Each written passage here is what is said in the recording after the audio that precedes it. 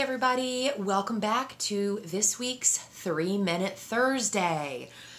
So for those who follow me, you have may or may not realized that I have not posted a video for the past 2 weeks, and that is for a couple of reasons.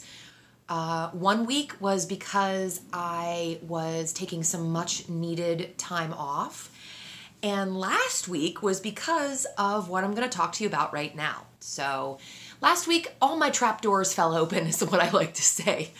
So we're cruising along and all of a sudden, bloop, something falls out, this falls out. So I had probably one of the most challenging weeks that I have had in a long time. And so I just needed to take a day to regroup. But what I wanted to share with you was we had our hot water heater explode last week. And so we were out of hot water for a day.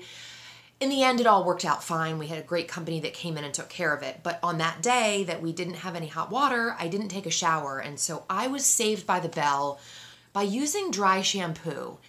If you are not familiar with the glory of what dry shampoo is, it's a spray that you can use on your roots, and you spray it about 8 to 10 inches from your hairline, or for me, because I already have oily hair, sort of sometimes on the back of my neck or on the sides of my face, my hair starts to just look a little, tired, and especially if I haven't showered.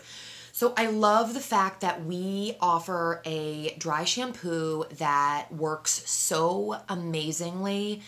It looked like I had taken a shower. So you spray it about 8 to 10 inches from your root line, let it sit for a minute or two, and then just use your fingers to massage it in. Now, the benefit of that is that you're giving yourself a little scalp massage, which feels great.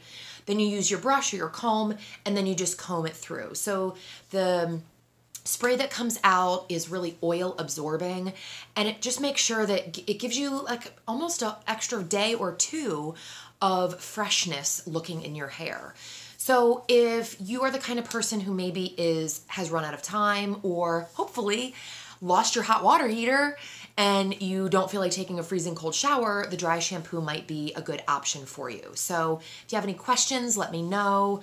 Otherwise, hopefully this was good and helpful information for you for this week's 3-Minute Thursday, and we will see you next week. Make it a great day, everybody.